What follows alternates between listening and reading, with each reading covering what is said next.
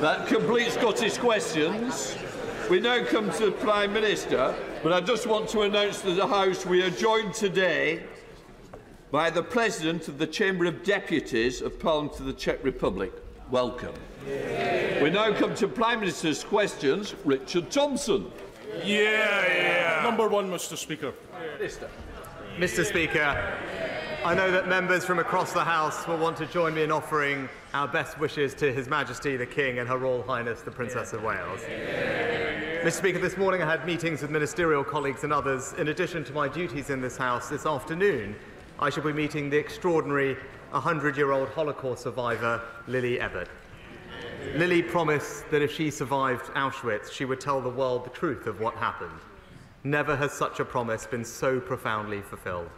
And as we prepare to mark Holocaust Memorial Day on Saturday, I'm sure the whole House will join me in reaffirming our promise to Lily that we will never forget the Holocaust and we will carry forward her life's work for generations to come. Richard Thompson. Thank you, Mr Speaker, and can I echo the Prime Minister's comments on World Holocaust Day? My constituents, like all of our constituents, rely on the Royal Mail to deliver important items of mail and packages and for people to run their businesses. So they'll be very alarmed to learn of proposals from Ofcom that Royal Mail might be allowed to cut the number of days that they might be able to, that they will provide that service. Can the Prime Minister give a commitment to me here today that under his watch there will be no reduction in postal services provided by the Royal Mail in Scotland or anywhere else? Well, Mr Speaker, I agree about the importance of the Royal Mail's universal service obligation, and as you will have heard from the Minister this morning, we remain absolutely committed to ensuring that it remains as it is. Paul Holmes. Thank you, Mr Speaker. The Lib Dem-run council in Eastleigh has just received a report from their external auditors warning of the possibility of fraud and ignoring whistleblowers who try to warn them. Does the Prime Minister agree with me that Lib Dem leaders who shun accountability, shun transparency and simply say "not me, Gov" should start showing some remorse and responsibility or make way for those who will? Well, We'll hear the answer. Come on, Prime. my honourable friend raises an important matter to the people of Eastleigh, which I was pleased to discuss with him on my recent visit to his area, and I know that the contents of the report are deeply concerning. It is disappointing to see this Liberal Democrat-run council rack up debt with absolutely no plan for how to fund it. And the council has been issued with a best value notice, and I know that he is talking to the Department of Levelling Up, who will be monitoring the situation closely. We now come to the Leader of the Opposition, Keir Starmer. Thank you, Mr Speaker. Can I join the Prime Minister in his comments about His Majesty the King and Her Royal Highness the Princess of Wales, and in his comments about Holocaust Memorial Day? Never again must be said more defiantly this year, as it's said every year. Mr Speaker, last week we lost Sir Tony Lloyd, a true public servant who touched the lives of many people across the House and across the country. And I'm glad that his family were here yesterday to hear the many tributes to and memories of Tony. He will be greatly missed. Mr Speaker, the Prime Minister's had quite a week, from endlessly fighting with his own MPs to collapsing in laughter when he was asked by a member of the public about NHS waiting lists. So I was glad to hear that he managed to take some time off. Can I just say, I wanted to the Prime Minister, I'm certainly going to hear the Leader of the Opposition. Those people who don't want to hear, they can certainly leave, because that's how it's going to be, so get it in order. Some of you are wanting to catch my eye again. It's not a good way to do it. Mr Speaker, I love this quaint tradition where the more they slag him off behind his back, the later they cheer in here. Keep it going. And also, for this side, you can have a joint cup of tea. Come on. Mr Speaker, I was glad to see that he managed to get some time off yesterday afternoon to kick back, relax and accidentally record a candid video for Nigel Farage. The only thing missing from that punishing schedule is any sort of governing or leadership. So was he surprised to see one of his own MPs say that he doesn't get what Britain needs and he's not listening to what people want? Prime Minister. Mr Speaker, he talks about what Britain needs, what Britain wants, what Britain values. This from a man who takes the knee, Mr. Speaker, who wanted to abolish the monarchy, who still doesn't know what a woman is, and who just this week, one of his front benchers said that they back teaching divisive white privilege in our schools, Mr. Speaker. Looking at his record, it's crystal clear which one of us doesn't get Britain's values. Mr. Speaker, he spouts so much nonsense, no wonder they're giving up on him. And even now, as his government crumbles around him and his own MPs point out he's out of touch, got no plan for growth, crime or building houses, the Prime Minister is sticking to his one-man Pollyanna show. Everything's fine. People should be grateful to him. The trouble is, no one's buying it. Does he actually understand why his own MPs say he doesn't understand Britain and that he is an obstacle to recovery? Prime Minister. Again, Mr. Speaker, he calls it nonsense, but these are his positions, Mr. Speaker. Right? And he doesn't want to talk about it, but this is the facts. He chose to represent a now proscribed terrorist group, Mr. Speaker. He chose to campaign against the deportation of foreign national offenders, Mr. Speaker, just like he chose to serve the Right Honourable Member for Islington North, Mr. Speaker. That's his record, those are his values, and that is exactly how he should be judged. Mr. Speaker, in 2008, I was the Director of Public Prosecution, putting terrorists and murderers in jail. He was making millions betting on the misery of working people during the financial crisis. And we've seen this story time and time again with this lot. Party first, country second, safely ensconced in Westminster, they get down to the real business of fighting each other to death. The country forced to endure their division and chaos, the longest episode of EastEnders ever put to film. Meanwhile, this week we discover that Britain is going to be the only major economy that no longer makes its own steel. That the government is handing out £500 million to make 3,000 steelworkers redundant. And that the parents of thousands are being told that his free childcare promise is nothing but a mirage. Isn't he embarrassed that the Tory party is yet again entirely focused on itself? Mr. Speaker, yet more sniping from the sidelines. Yeah, you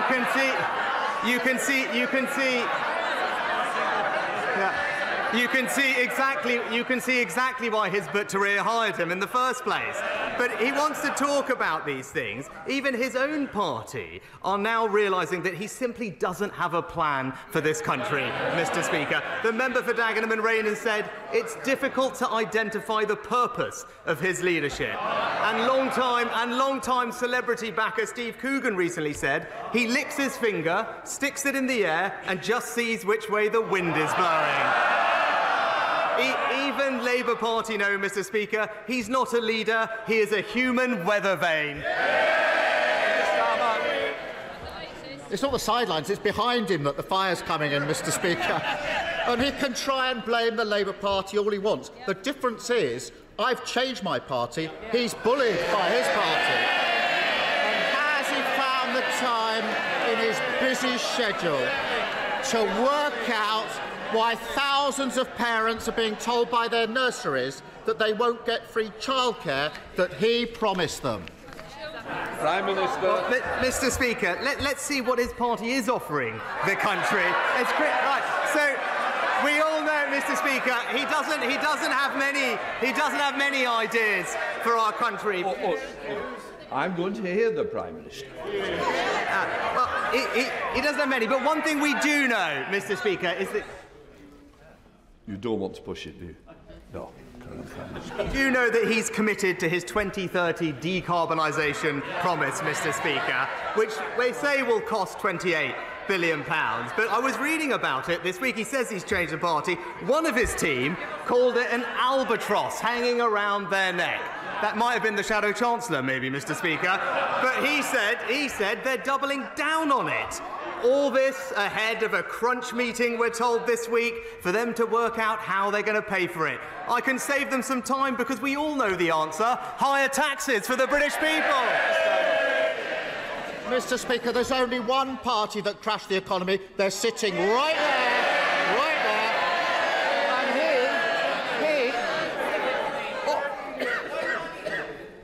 And Oh, Mr Holmes, you've had your question already. Obviously, you don't want to remain for the rest of it. Keir Starmer. He is Mr. 25 tax rises. And he's got nothing to say on childcare. Millions of families will have been listening for an answer, and they got absolutely nothing. He announced that scheme a year ago, claiming it would get 60,000 parents back into work. Only on Monday of this week did he notice there were some, in his words, practical issues with that. 8 weeks before its launch, parents can't budget, plan for work, or make arrangements with their employers. And the Prime Minister's response is to say it's all fine, it's the fault of the Labour Party. Is this merely a practical issue, or is it yet another example of him simply not understanding how life works for other people? Mr. Speaker, we're delivering the biggest ever expansion of childcare in this country's history, Mr. Speaker. But while millions of parents will benefit from that, again, it's right that he should come clean with them about the cost that his plans will impose on all of them. He goes on and on about the Green Promise, Mr. Speaker. He says he wants to keep it. But he doesn't have a plan to pay for it. What he's really saying is he'll scrap the borrowing associated, but he wants to keep the £28 billion of spending. So, for all those working families who are benefiting from our free childcare, he should come clean with them now. Why doesn't he come clean with them now? Come clean with them now and just be clear. His plans mean back to square one and higher taxes for British people.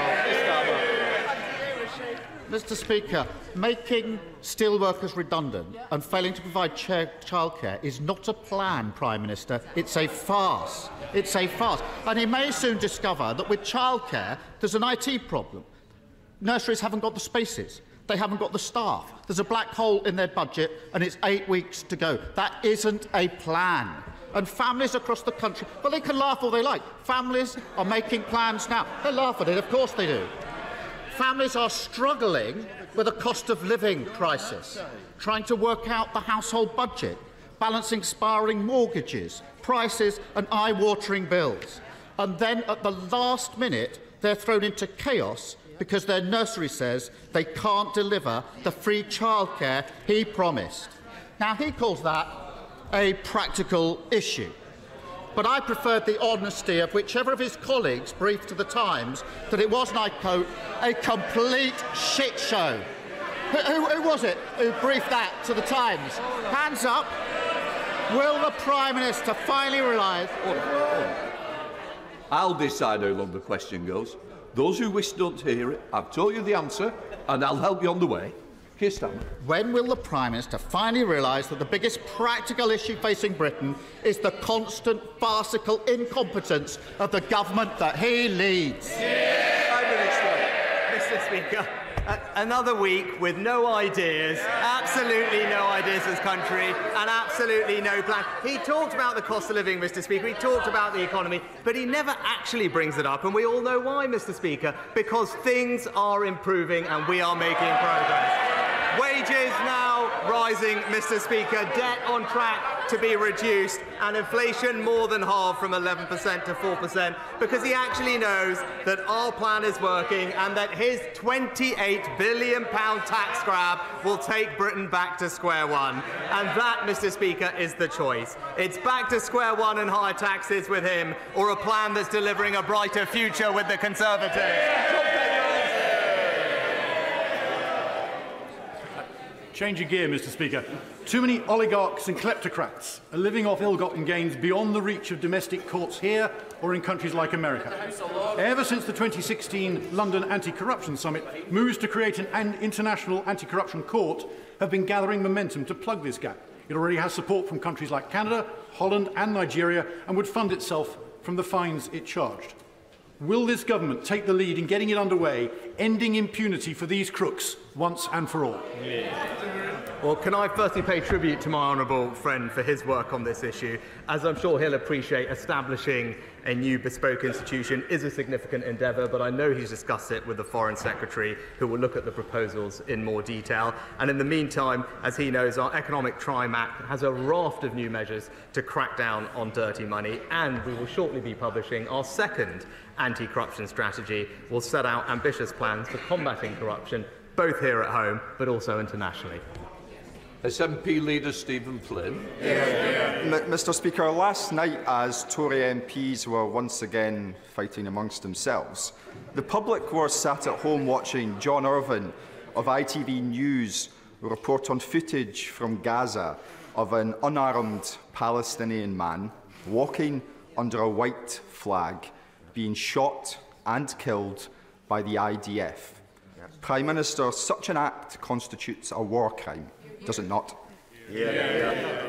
Mr Speaker, we've been absolutely consistent that international humanitarian law should be respected and civilians should be protected. I've made that point expressly to Prime Minister Netanyahu, and the Foreign Secretary is in the region this week making exactly the same point. Stephen Flynn. Mr Speaker, I don't think it's unreasonable to expect the Prime Minister of the United Kingdom to rise to that dispatch box and tell the people of these Isles and elsewhere that shooting an unarmed man walking under a white flag is a war crime.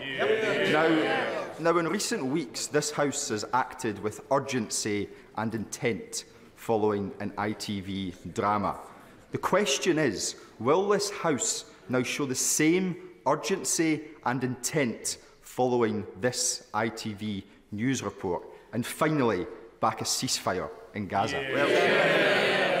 Mr Speaker, no one wants to see this conflict go on for a moment longer than necessary, and we do want to see an immediate and sustained humanitarian pause to get more aid in and, crucially, the hostages out, helping create the conditions for a sustainable ceasefire. I set out the conditions for that earlier in the House. The Foreign Secretary is in the region today and will continue to press all our allies and partners to make sure that we can bring about that outcome.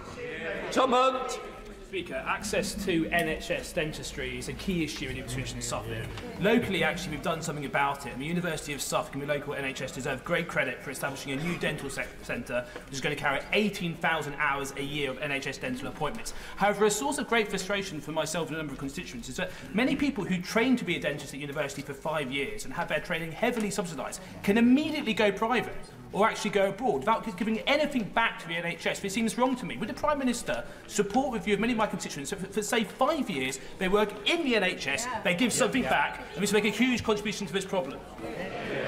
Prime Minister. Well, my honourable friend is a long-standing campaigner for better dental access in his constituency, and I congratulate him on the new dental centre that's opening, which I know he worked very hard to deliver. And I agree with him. It's right and fair that we seek better value for the significant investment that the taxpayer makes in the education and training of the dental workforce. That's why, as our workforce plan outlined, we are exploring whether a tie-in would ensure that dentists spend a better proportion of their time in the NHS, and we'll be launching a consultation on this policy later this year.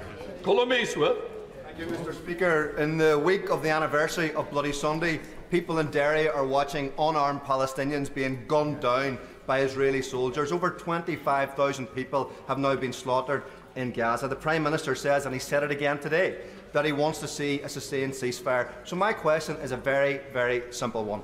The next time there's a vote at the UN for a ceasefire, will his representative vote for it? Well, Mr Speaker, of course we'll engage with all UN resolutions on their merits, and I've been clear no one wants to see this conflict go on for a moment longer than is necessary.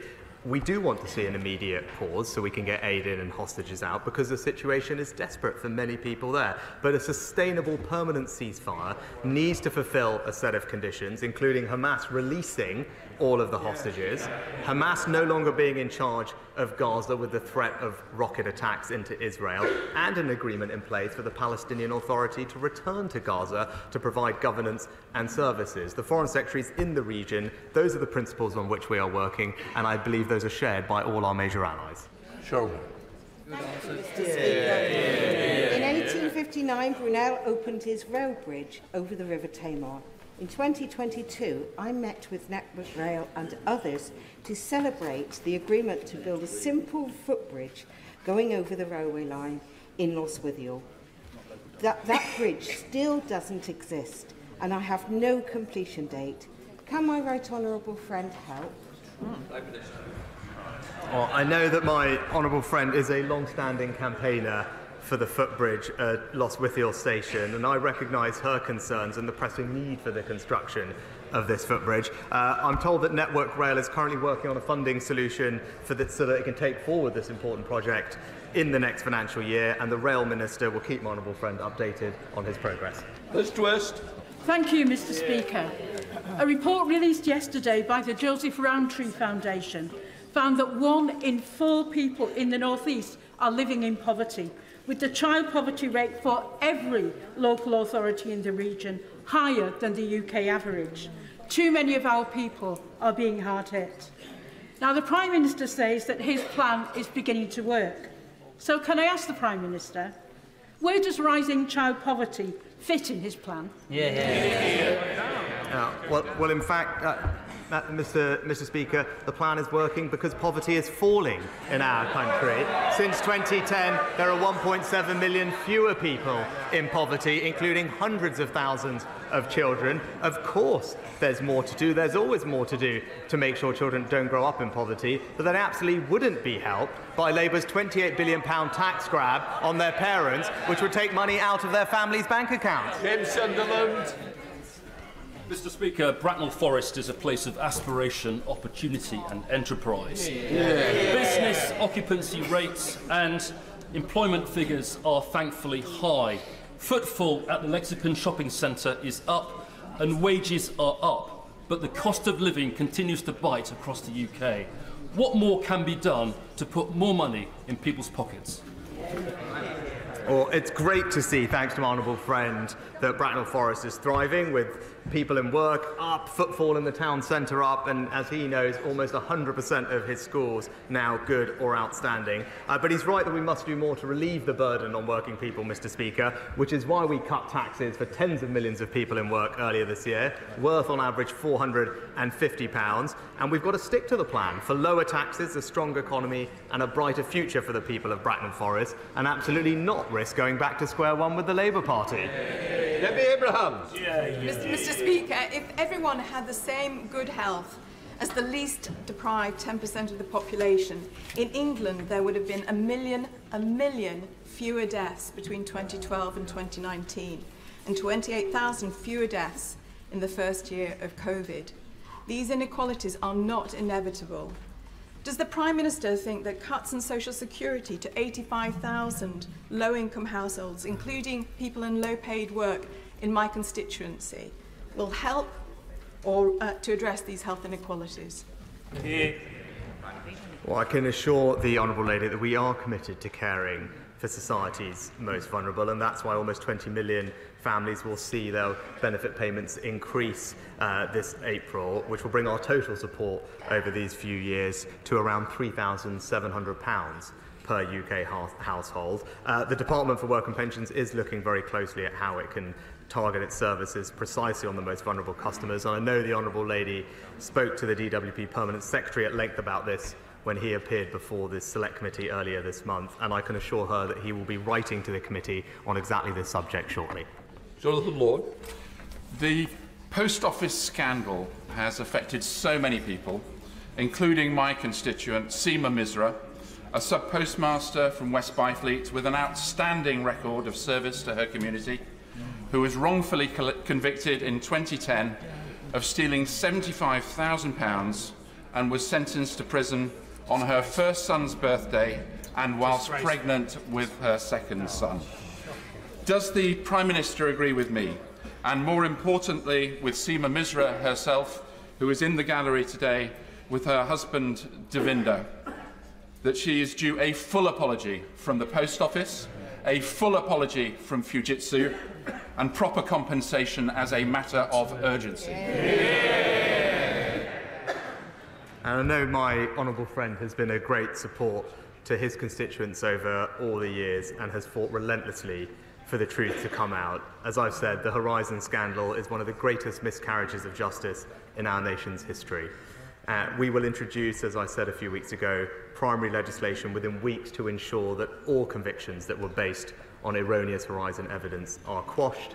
That will clear people's names, deliver justice and ensure swifter access to compensation. Innocent people, like my honourable friend's constituents, have waited far too long, and I'm determined that they receive compensation as swiftly as possible.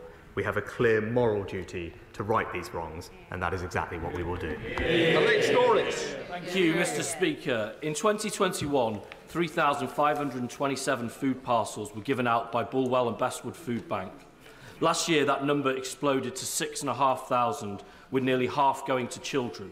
The food bank's now having to buy food to supplement donations, which can only be sustained for a short period. Rather than pretending that things are getting better, will the Prime Minister apologise for the daily chaos in government, which is leaving widespread destitution unaddressed? Well, Mr Speaker, I don't want to see anyone reliant on food banks, but while they're in place, I have nothing but praise and thanks for the people who run them. But it is wrong to say that we aren't making progress. When I came into this job, inflation was running at 11%. That is the single biggest impact on families' cost of living. And now, thanks to the efforts of this government, most of them opposed by his party, inflation has now been more than halved at 4%. And we're combining that with significant tax cuts to put more money in people's bank accounts at the end of every month. That's the right way to go about supporting people, combined with our extensive cost of living support for the most vulnerable. And all the statistics show that that support has helped, has made a difference, and that's what you get with responsible management of the British economy. Thank you, Mr Speaker. In November, I held an adjournment debate on the South Fylde line and the need for a passing loop to double its hourly service and increase resilience against delays and cancellations, which again cause misery for travellers over Christmas. The assurances I received from the Rail Minister built on the positivity generated by the reallocation of HS2 funds. Since then, progress has been desperately slow, and my efforts to advance this critical piece of infrastructure for the people of Fylde has been frustrated. Will the Prime Minister meet with me to discuss how the government can help to get the South Fylde line back on track? Prime Minister. My honourable friend is correct that local transport projects are and must be prioritised, and every region of our country will have more transport investment as a result of the decision that we made on HS2. Now, work is underway to consider potential upgrades to the West Coast Main Line, including improvements at Preston Station, which may support additional local services from South Fylde. I know the Rail Minister is carefully considering these options as we speak, and will update my honourable friend in due course. Thank you, Mr Speaker. Thames Water are a shambles. In the recent flooding in Oxfordshire, they were dumping sewage from 270 sites along the Thames in 1 week. There was waste backing up into people's homes because of drains that they had not unblocked, and they couldn't even refill their own reservoir because the rivers were too dirty. But rather than offer a rebate for this shoddy service, they are intending to put bills up for everyone by 60%. So will the Prime Minister explain to my constituents why they are being asked to foot the bill for Thames Water's gross incompetence? Well, Mr Speaker, we've been clear that the volume of sewage discharged by water companies is unacceptable, and that's why we've launched the most ambitious storm overflow discharge reduction plan, and we have now achieved monitoring of almost every single storm overflow in England under this and previous governments, and have introduced unlimited penalties on water companies. And where there is evidence of poor performance, the Environment Agency will not hesitate to pursue water companies concerned, just as they did, I believe, a couple of years ago in the Honourable Lady's constituency, where they fined Thames Water specifically £4 million following a serious incident. Theresa May. Thank you, Mr Speaker. Yesterday, the Honourable Member for Knowsley and I published our report on TIDE, type 1 diabetes and disordered eating, a condition estimated to affect over a quarter of type 1 diabetics in the UK. It is life-shortening, life-threatening, and can lead to death. I'm pleased to say that Hampshire Integrated Care Board have already responded positively to the report. Will my right honourable friend ensure that the government not only looks seriously at the recommendations we have put forward, but acts on those recommendations, which would improve lives, and save money for the NHS? Can I start by thanking my right honourable friend and indeed the right honourable member for Knowsley for their important work on this issue. Of course, I know both of them speak from personal experience, and as she says, it is important that people get the treatment they need. The Health Secretary will, of course, consider the report, and the NHS has already been piloting services to support those with this condition, as she's aware of, and I understand that the NHS is also now expanding pilot sites to every region of the country so that even more people can benefit from the appropriate integrated care. Adam Kaiser. Mr Speaker, we entered 2024 with starvation and famine as acute as ever across the globe, much of it caused by the climate crisis. Yet at present, the world's worst hunger crisis is in Gaza, created by Israel's ongoing siege. The Integrated Food Security Phase classification has found that out of 600,000 people facing starvation globally, 95% of them are in Gaza. Mr Speaker, starvation used as a weapon of war is a war crime. The Israeli government has the power to end this starvation crisis by ending the siege of Gaza and opening all crossings. Does it not, Prime Minister? Mr Speaker, I've been absolutely clear that we are incredibly concerned about the devastating impact of the situation in Gaza on citizens. That's why we have tripled our humanitarian aid for this financial year to the region.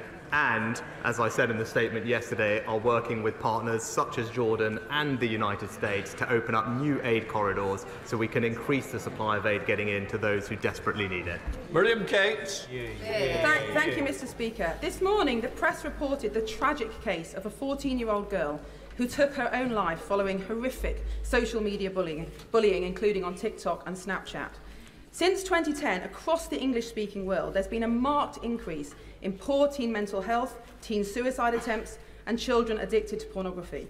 The United Kingdom has a strong tradition of legislating to protect children from serious threats to their safety and welfare. So does my right honourable friend agree with me that it's time to consider banning social media and perhaps even smartphones for under-16s? Well, Mr Speaker, my honourable friend is absolutely right to highlight the impact of what happens online on our children, and that's why our Online Safety Act tackles both criminal activity online and protects children from harmful or inappropriate content such as bullying or the promotion of self-harm, accessing pornography and also exposure to eating disorders. Ofcom are now rightly developing and consulting on the guidance and the codes of practices for how those platforms will meet their duties, and if they don't clean up their act, then Ofcom will be able to impose fines of up to 10% of global turnover on the social media firms. Mr Speaker, recently released documents reveal that the Foreign Office had serious concerns about Israel's compliance with international humanitarian law and its ongoing assault on Gaza. This assessment was hidden from Parliament, whilst the Prime Minister boldly stated his confidence in Israel's respect for international law. Since then, the scale of Israel's war crimes in Gaza have been revealed to the world thanks to South Africa's case to the ICJ. Therefore, is it now not the time for the Prime Minister to admit that he has the blood of thousands of innocent people on his hands, and for him to commit to demanding an immediate ceasefire and an ending of UK's arms trade with Israel? Mr Speaker, that's the face of the changed Labour Party.